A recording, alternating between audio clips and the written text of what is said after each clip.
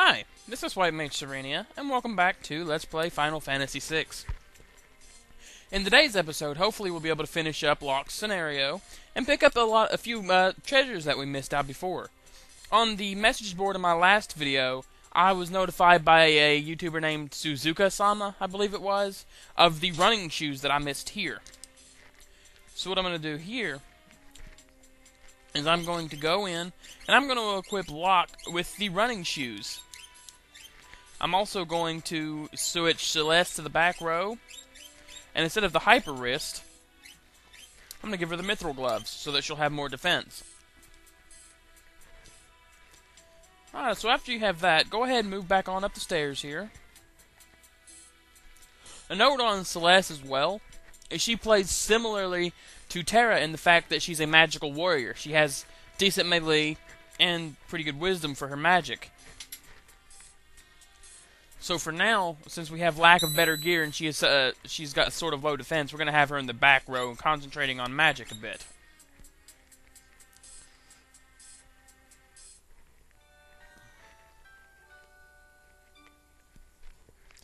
So alright, save if you need to, and let's move on.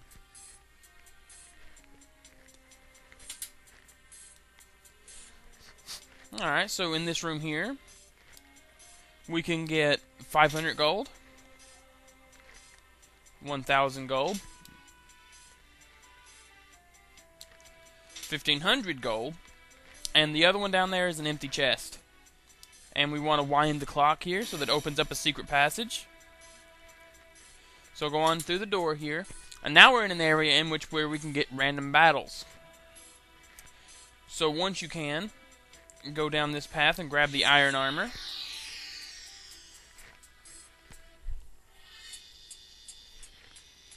Here we have one of the new enemies, the Vector Pup. This enemy will run away if they're the last enemy on the screen, or they have a better chance to, rather. So just have Celeste use ice on them. And just have Locke attack. You can steal a tonic from them if you wish. There we go, used escape.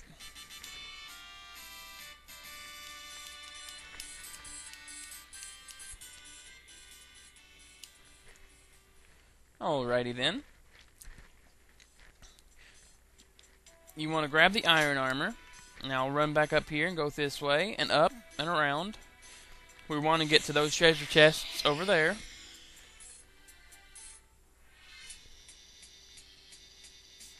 And here we have the other new enemy, the Commander. You can steal a tonic from him as well. Okay, just have Celeste use ice again on all targets.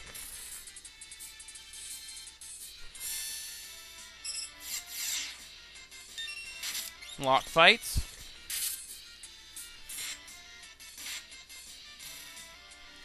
And just have Celeste use attack to finish it off. Or it can run away, either way.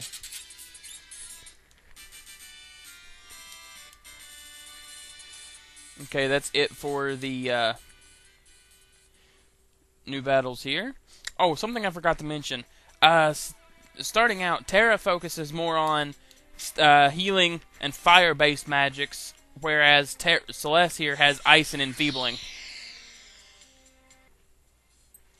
And we're back. That was just a couple more Vector Pups there. So now that you have those, come down in this hall about 3... Speaking of Terra, don't tell me you use the same kind of perfume she does, Celeste. So anyway, like I was saying, come down about 3 steps in this hallway and you can step off to the side here. In which case you can go down the secret path.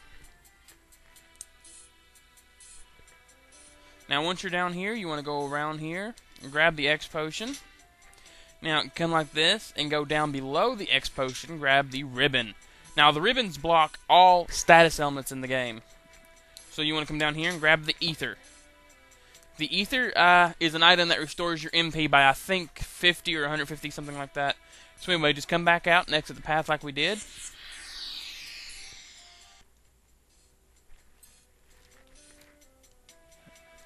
Alright, head over. Alright, Celeste, I'm going to tell you the same thing I told Terra. Take off that damn perfume, you're attracting enemies. Alright, so head up the stairs here. Or not. And we're back. Now go up the stairs here. And talk to this, or check the door here. And Celeste will ask Locke why he's helping her. And he says that she reminds her of someone.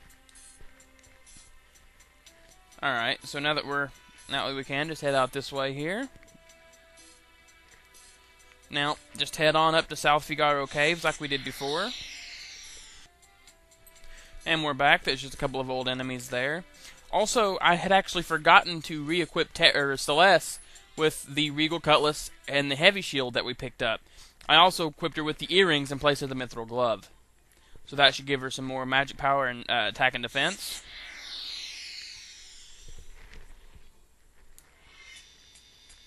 Here we have some new enemies, the Gold Bear and the Primord. If I'm not mistaken, the Gold Bear there, well, first of all, has a really strong Gorge attack, as you just seen, and it can also use Mug to steal our gil, I do believe. I'm not entirely sure, but I know there's an enemy later on that has that ability. So when it comes to Celeste's turn, have her heal when she can, or I'll heal on my own time. Alright, I'm going to heal on my own time. I'll be right back. Okay, we're back, so just follow the path along the just follow the path in reverse the way we followed it before. We've already got all the treasure here. And yeah, you hear a loud drill.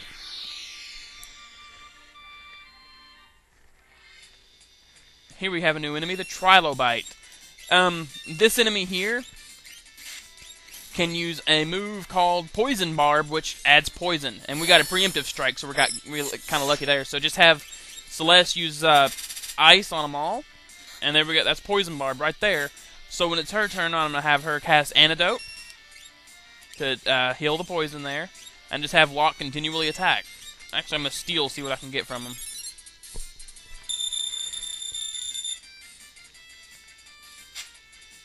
We got an antidote. That works. Okay, just wait for for Celeste to get her turn again. No, not. Just single target it with ice, and it should take care of it.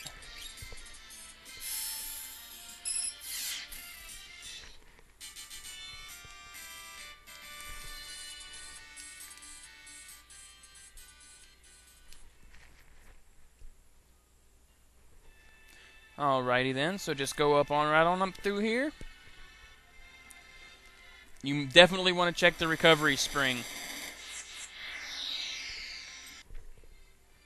As I was saying.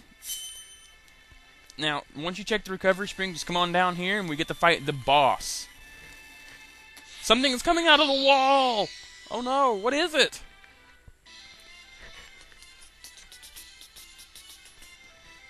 Tunnel armor! I'll draw its magic attack. It won't hurt us. Come again? I can simply absorb the attack with my runic blade. Are you sure you'll be okay? Just you watch. Now, a note on this, let me pause. A note on Celeste's runic ability is when she uses it and the enemy uses a magic attack, or even if your own allies use a magic attack, if she has runic up on that turn, she'll direct the spell to her, and instead of it doing damage, she'll heal the MP cost of that spell back into her own spell list. So just have Locke try to steal in the first round. And we got another air lancet. That'll come in handy. Alright. Have Celeste cast ice. And then have Locke attack as normal.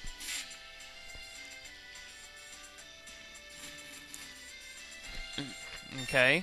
This time we're going to have Locke heal with a potion. And we want Celeste to kick in runic. Now watch. See, she'll draw out the fire. See? Okay, and then just attack as usual. Have Celeste use runic every other turn.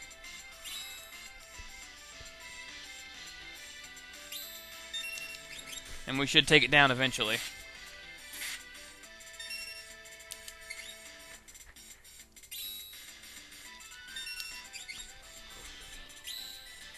Running low on time, so come on, guys. There we go, we got him.